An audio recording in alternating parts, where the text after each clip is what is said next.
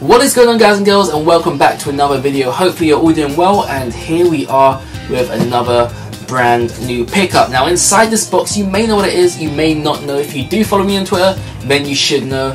This morning this arrived. Well, actually I missed the arrival of this package. I had to go and pick it up at an office somewhere, so I was very lucky to get this in time. But inside we have a brand new pickup, which is a little bit pricey but a very good deal. And this is what it is. So inside we have a PlayStation Vita Slim. Now I've never ever had the Slim version. I've only had the OLED version, which is the thicker one, the older one, and that actually died on me a few months back. The screen just stopped working altogether. I'm not really sure what happened there, but when I did a bit of research, it does say they last around 5 years. You may get lucky, you may get longer, but with the Slim version the screen may not be as good, but then again it's much longer lasting battery life, screen life, and there's a few nice improvements on there. I've never seen the Slim in actual reality, so I'm very excited to check this one out. And it wasn't just a Vita, it also came with 5 games, and I'm looking inside here.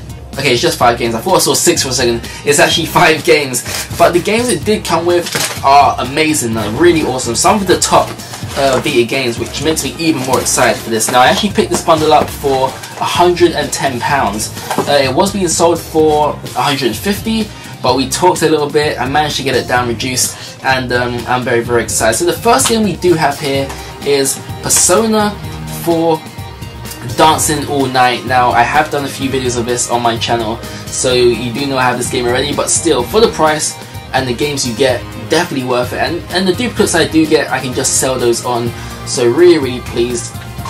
We also have, what else have we got here?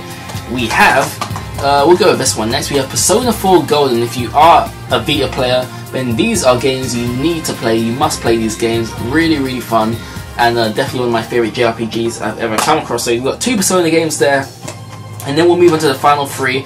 And it's actually a trilogy, the final 3. They all come together, so it's really awesome. And I've never played these games before, so very excited to dive into this. And we have the Danganronpa series here, the trilogy for the Vita, and damn, I am so excited. So altogether, these 5 games are probably worth as much as what I paid for the actual Vita itself, so I've scored myself a great deal here.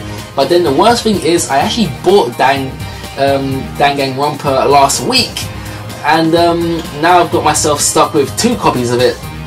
So that was quite unfortunate, because I actually bought this a week ago, preparing to buy a Vita, but then when I found this bundle, I just had to get it anyway, even though I've got a few of these games. It just had to be done. So I've got 2 copies of this.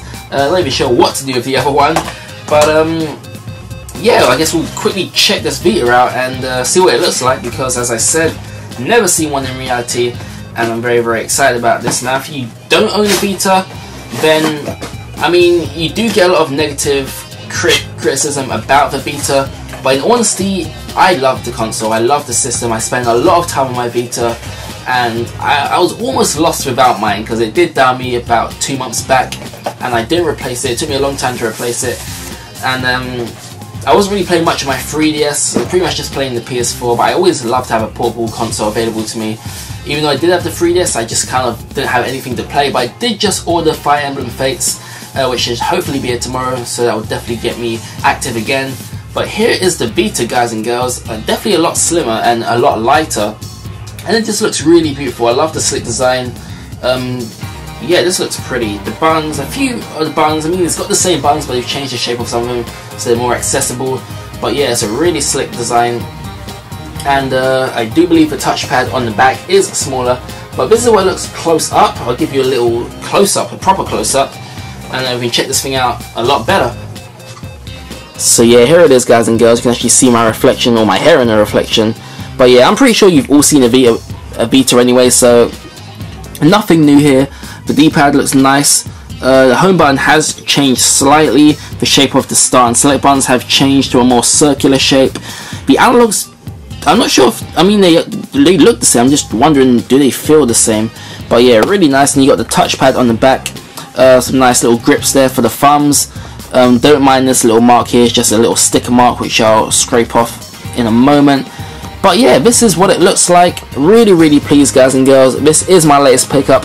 A little bit pricey, but then again, it's a great deal. It came boxed, it came with 5 games, you can't argue with that.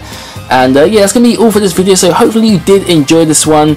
And once again, thank you for watching, thank you for your support. Stick around, there's a lot more to come, and I hope to see you all next time. See ya!